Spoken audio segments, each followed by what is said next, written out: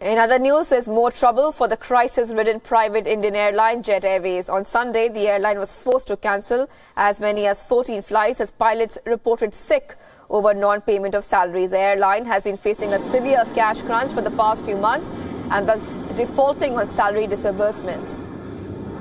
The pilots say they have not paid salaries for the past 2 months. Even the salary payment in September was partial.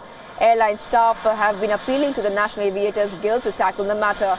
Jet Airways says passengers of the affected flights were re-accommodated on other flights or provided compensation.